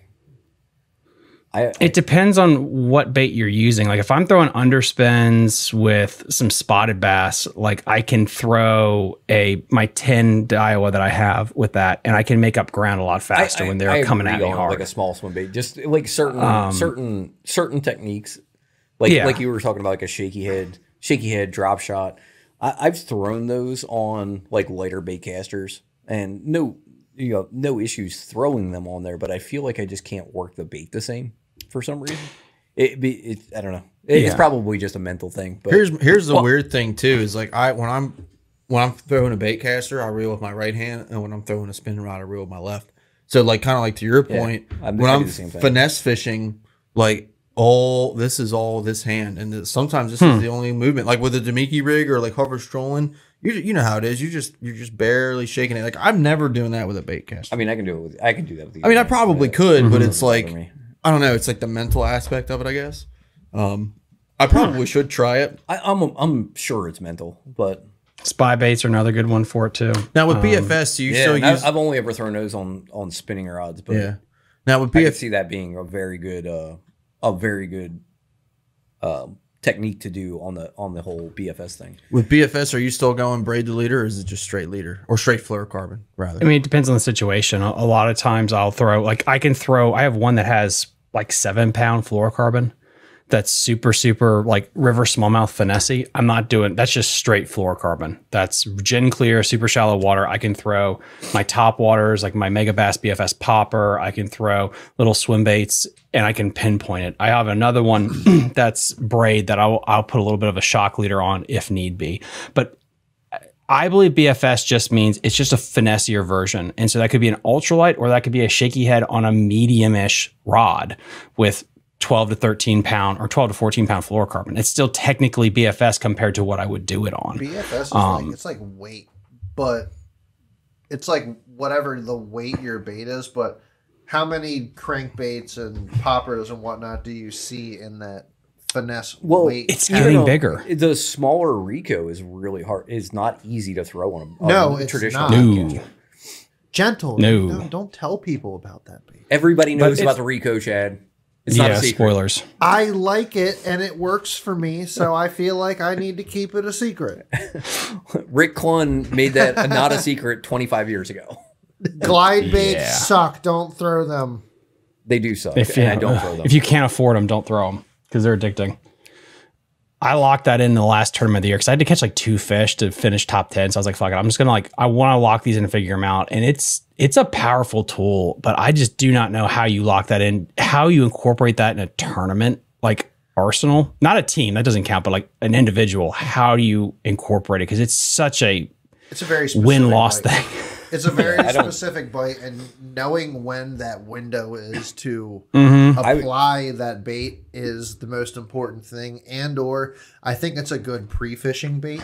It's good. You can go out and pre-fish. If you get the followers and you get you can kind of see, you can pinpoint where those fish are. Say you go and you're throwing on this point and you get 5 or 6 followers that follow that glide bait back. Okay, I know this fish on this point. I can come back here the next day. That's actually where I've had the most success with a glide bait is not catching fish on it. The last tournament I fished on Deep Creek. Sorry, that distracted me. The last tournament I fished on Deep Creek, I was throwing a glide bait and a mag draft around docks, and like I could just watch fish come out and all right, fish on that dock, go to the next one.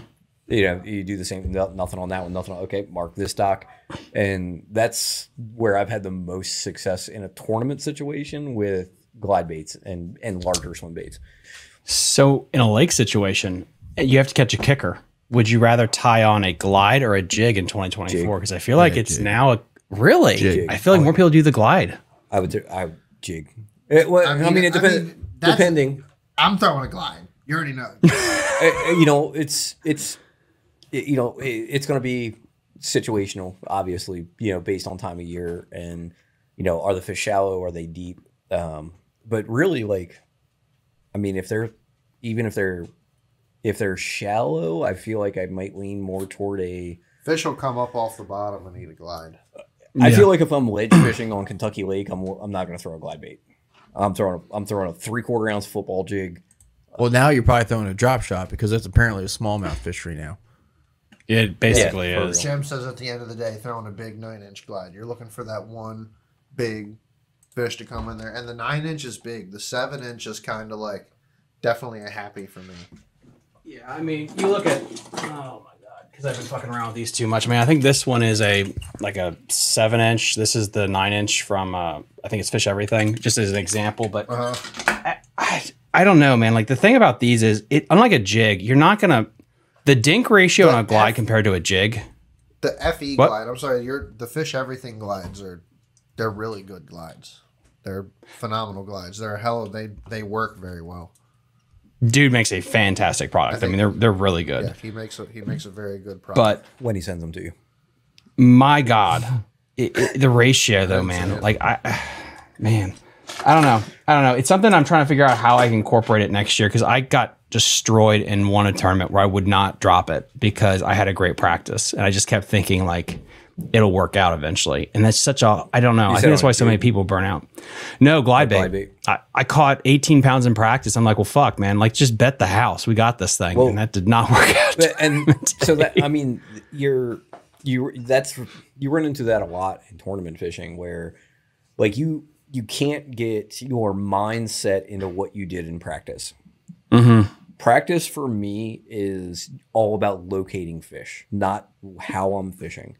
It gives me a general starting point, but it's more about locating fish than it is, about determining what bait I'm going to use. Perfect example, this last tournament, that I fished, the tournament that I won on the Pocomoke. In 4 days, I caught 4 fish on a spinnerbait. 4 days of practice, I caught 4 fish on a spinnerbait. 9 out of the 10 fish I weighed in on in the tournament, I caught on a spinnerbait. Because of the conditions, the conditions changed what I did. I was catching them cranking, in practice. I caught them on a spinnerbait in the tournament. So you can't let practice, give you a one-track mind on what you're going to do in the tournament. The conditions were right to throw a spinnerbait, so I threw a spinnerbait. That's actually, and that's something we don't really get into is about like how important it is when I talk to like the upper echelon guys about not getting too dialed in practice. But then I have I have other guys too. There's so many things that the conditions change. Fish move. Fish move up. Fish pull off. Water level comes up. Water level goes down. All of those are going to affect. How you fish in a tournament, and you have to be prepared to make the necessary changes to adjust with whatever the prevailing conditions are for that day. Mm-hmm. It is. It's so true. And I think it's the weird, the classical fish for the win or just fish what's there. And it's so interesting because I think people will read that almost like the Bible and everyone has their own interpretation of what that means. Where to me, it's like, you gotta just fish the pattern that's available. And if it means that you're catching 33 pounders, get that done first and then maybe make the pivot. But just this Neanderthalic lock a jig in for 5 bites, like if you want to do that, that's fine, but you're probably not going to be very consistent. It also depends on what you're fishing. And by that, I mean, are you fishing a jackpot tournament or are you, fishing a trail where you need points?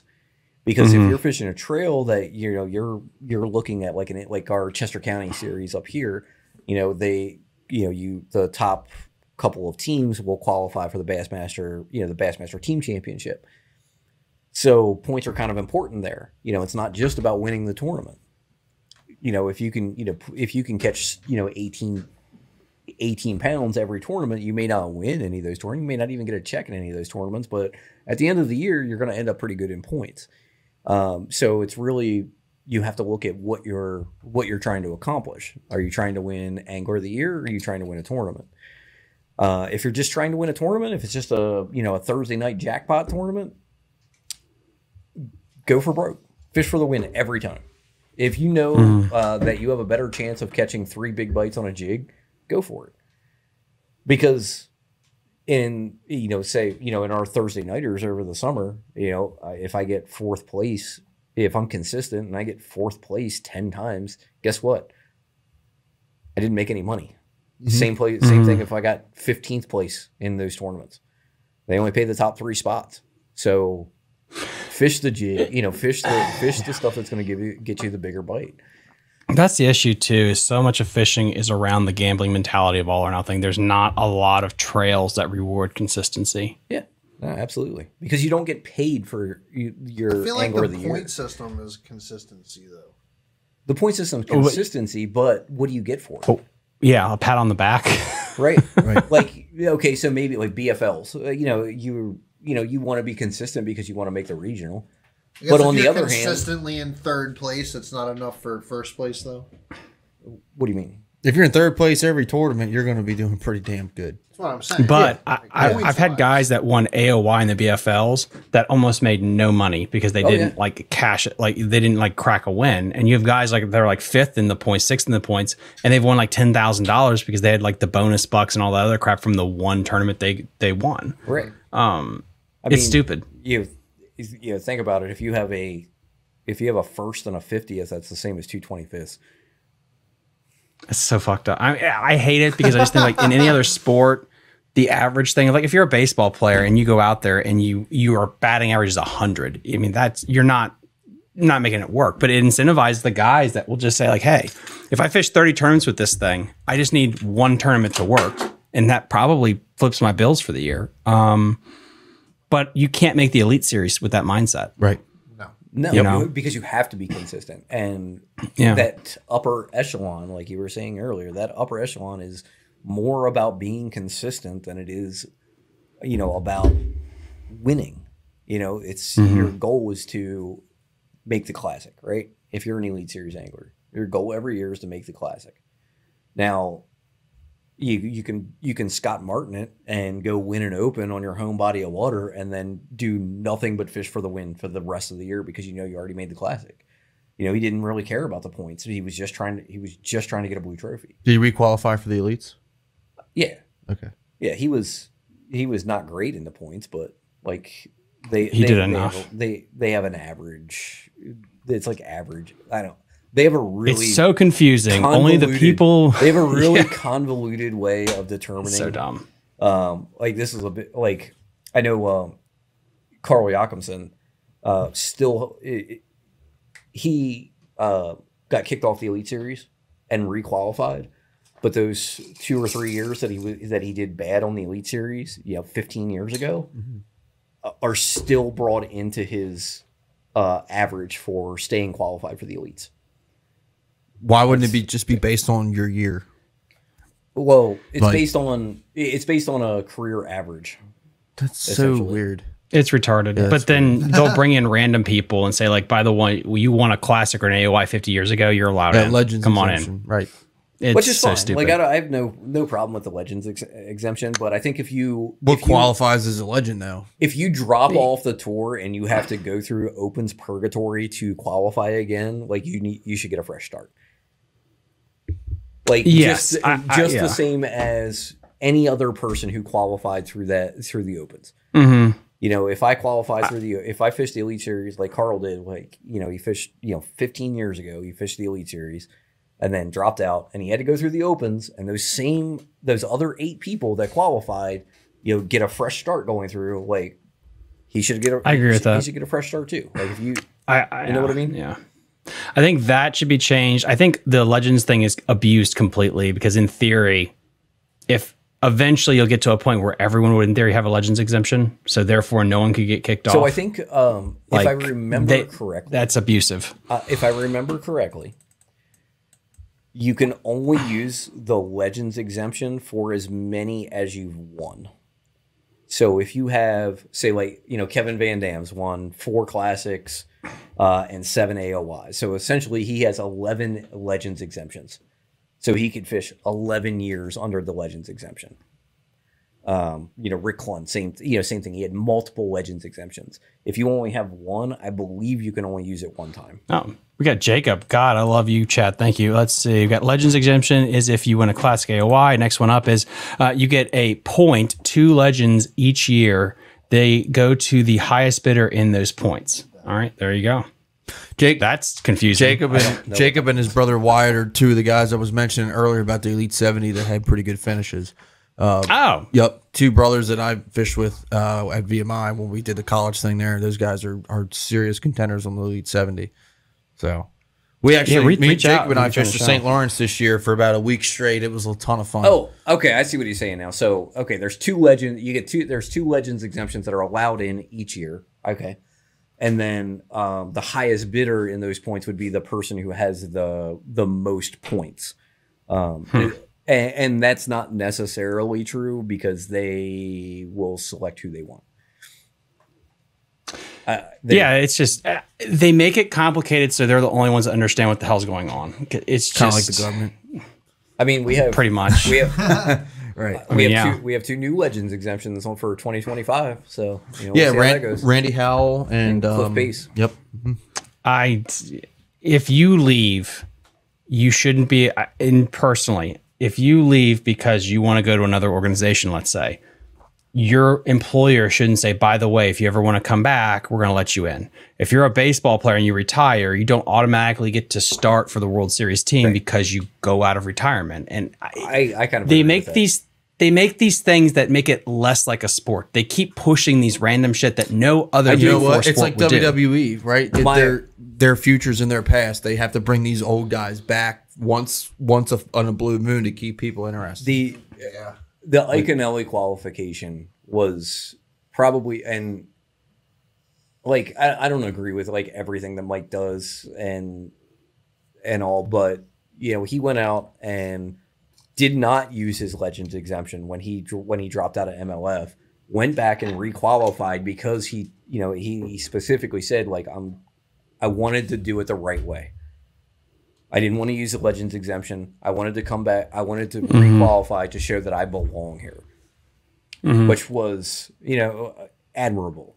Did he requalify the first year? Yeah, he was second in the Northern Opens. But which again, it even if it's just for the context of the business side of it, it makes him look better than a Howe, where it's like, what the hell have you done? To where you just get to waltz in there and automatically get the keys back to the house. The same thing about Randy Howe specifically. How many people after catching 9 pounds in my last club tournament? I'm not gonna lie. I like Randy. I think he's good. I agree. I like the guy too. But from a business standpoint, like I want to watch Randy. Like I want to see Randy Howe on camera. If you take away the flat top, is he as cool? No, just saying. He's. Can he actually qualify again though? If he had to, probably not. I don't think so. Not with the competition that's in the Opens. I think it's incredibly impressive that Cody Meyer and Dakota Ebert made it in there now, and they're both Dakota Ebert more so than Cody Meyer. Dakota Ebert's an absolute monster. Like he's ridiculous and just in how well he can catch fish. But I thought it was really impressive that Cody Meyer qualified his first time. Ish has been fishing the Opens for 2 years, and he's actually done really well. I think he was 12th in points this year, which goes to show just like how good those guys are. Because the Opens competition is pretty insane. There's a lot of guys that fish the Opens that have nothing better to do than fish 300 plus days a year. It's pretty crazy, like the amount of competition that you have there, and knowing that that Ish can come in and he's 12th in points, and he doesn't have a Legends exemption to use, so like that's his only route, and he's more he's that traditional style angler. He's not super proficient with forward facing sonar. He's gotten a lot better with it, but you can see that he's working on becoming a better angler to requalify. Because you have to, and that's how a sport should work. And Absolutely. And I get like every now and then you should have an exemption, a Rick Clunn or whatever. Like we can throw a couple of exemptions, but the fact is, when some of these people that had an exemption, it wasn't because of medical, it wasn't because of life, it was because of we decided to go to a different team. And the grass I just wasn't don't like growing. the optics of that.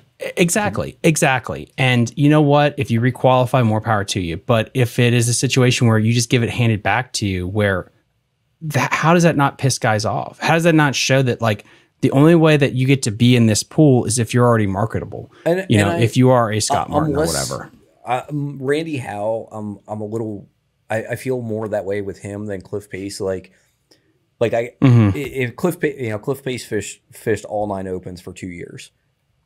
Okay, so like he did he requalify? No, but like at least he made the effort, right?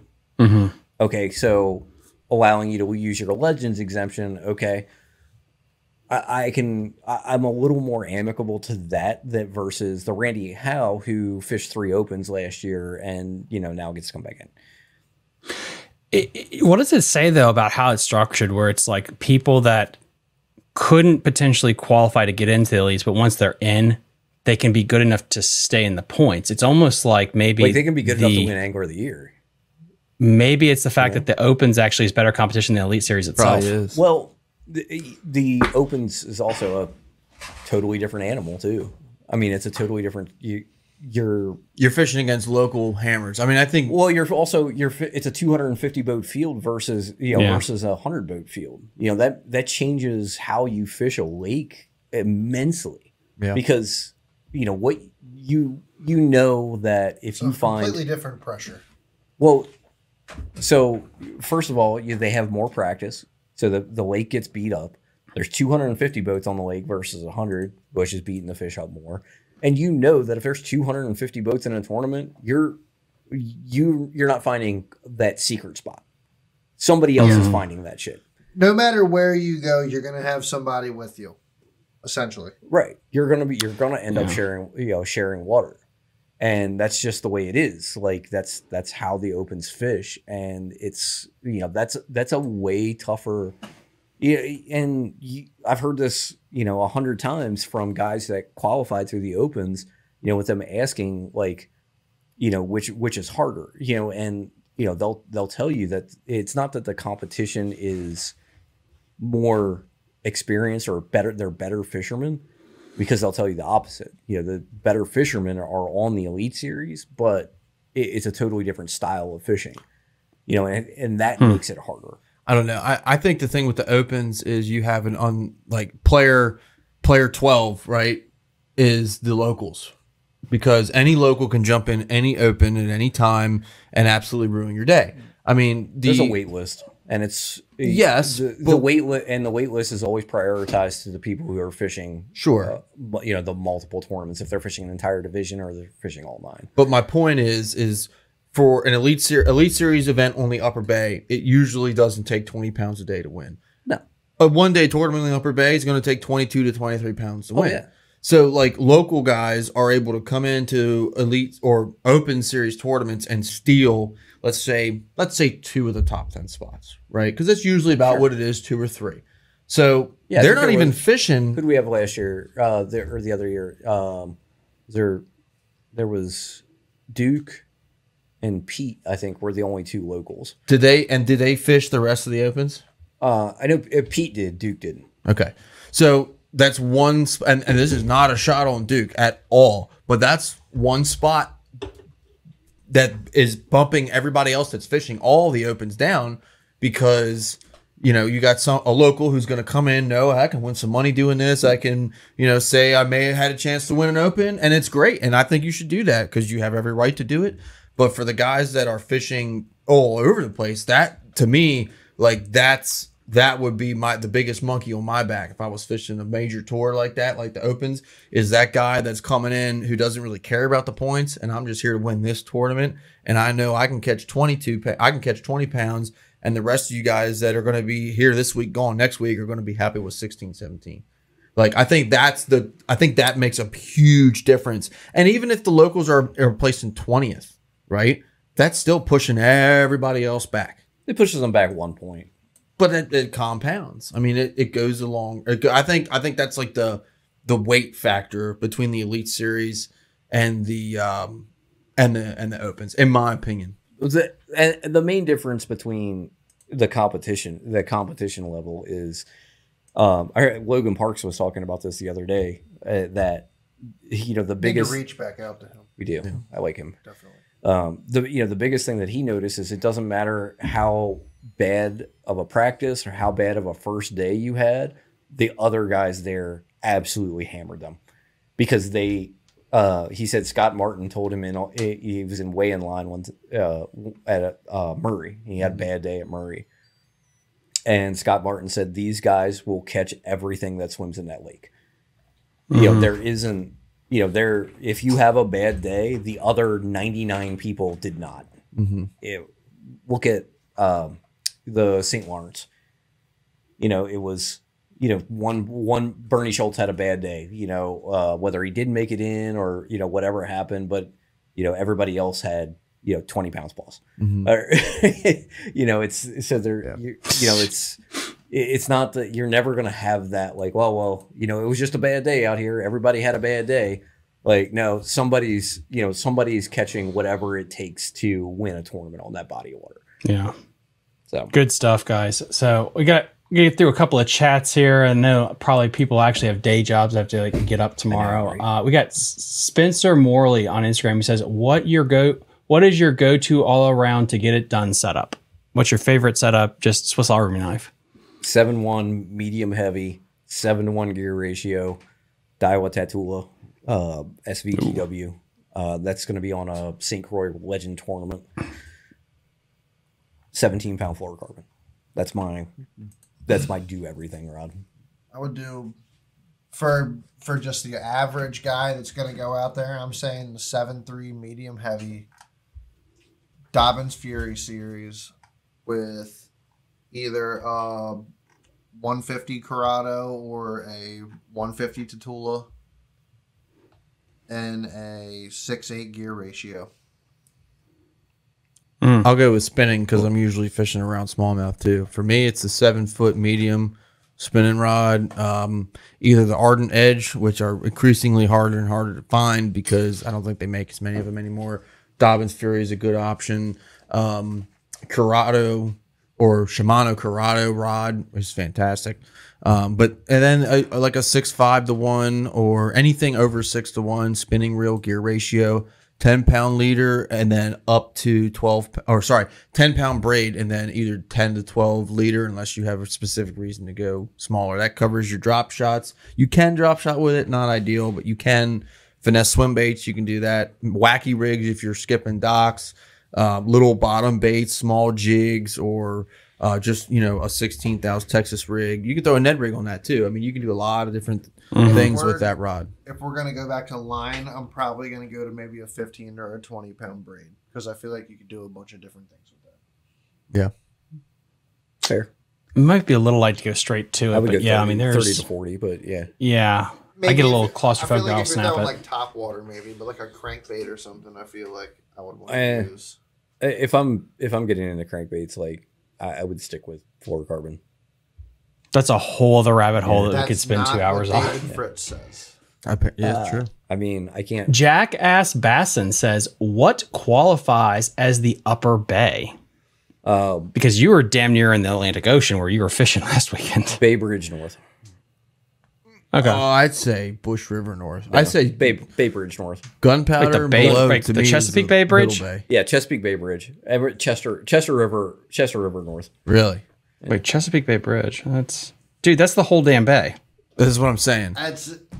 You mean Norfolk Chesapeake Bay Bridge? No. Oh, okay. Annapolis, Maryland. That's why when people ask you where you're fishing at and you tell them the Upper Bay, it's just the best thing to tell them. But to be fair, when you say upper in this area amongst this regional anglers, when you say Upper Bay, 90% of the time people are talking about the flats. Yeah. If they say Upper Bay, they're talking the flats. If they're not, they'll tell you this river, this river, this river. Yeah, because the bay itself doesn't play. It's once you get below Turkey Point, it's no longer it's no longer the bay. It's just whatever individual river you're in. So yeah, I can agree with that. But for the most part, like if I was if you were having a tournament on the Upper Bay, your limit would be the Bay Bridge. Yeah. We got, let's see. Taylor073 says, how is the bay fishing right now? Insane. Bad or good? Great. Fantastic. A friend of mine was out Saturday. I think they call it 30. I think they call it 35. Thanks for joining, Jim. They called 35 fish in 8 hours and had like 18, 19 pounds. That's insane. Again, why don't they have more super tournaments up there? That'd be awesome. Yeah, I mean, do you get into like late October, early November? I mean, it's going to take a lot to win a team tournament up here right now. I think last weekend it was 21.35, I think, to win. That's insane. Second also had 21. It fishes really good in the fall up here. Dude, that's freaking awesome. Guys, I think we're actually all caught up on everything. Again, it would be, let's see, Head Jim, again, great show tonight, DMV, and thanks, BBR, great as always. I appreciate that. And then the last question of the night, because I'm going to cap it off, is going to be, B-Cal, if you could only fish one bait, what would it be? Oh, Jesus. One bait, if we're talking all, year round, chatterbait. It's good, yeah. For me, it's a drop shot. Crankbait. Drop shots. Arky style head jig. Oh, what style? The old school style. I think it's called Arky style head. Because I can swim it, but or just regularly do it. I mean, I love throwing a jig, but You said chatterbait year round. That's what you would use. Chatterbait. yeah. I mean, I've caught fish on chatterbait in 45-degree water.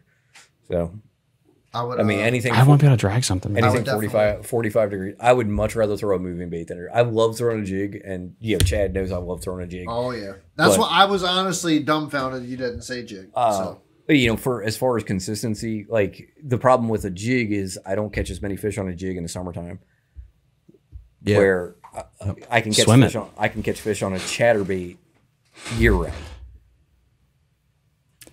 Yeah, I just feel like a jig allows you can drag it on the bottom, you can swim it, you can fish as a top water bait, you can smash it through cover, you can fish it on the bottom. Yeah, jig's super. I love throwing a jig.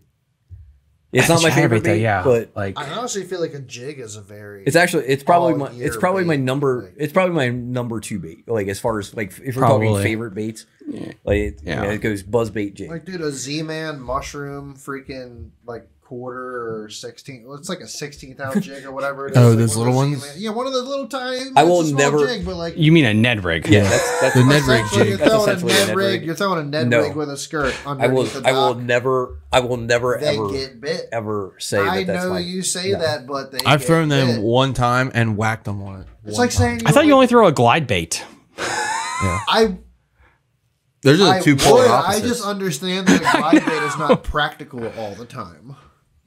So you have 2 rods, a broomstick, and an ultralight? They cover both ends of the spectrum. Hey, if they don't want it small, they want it big.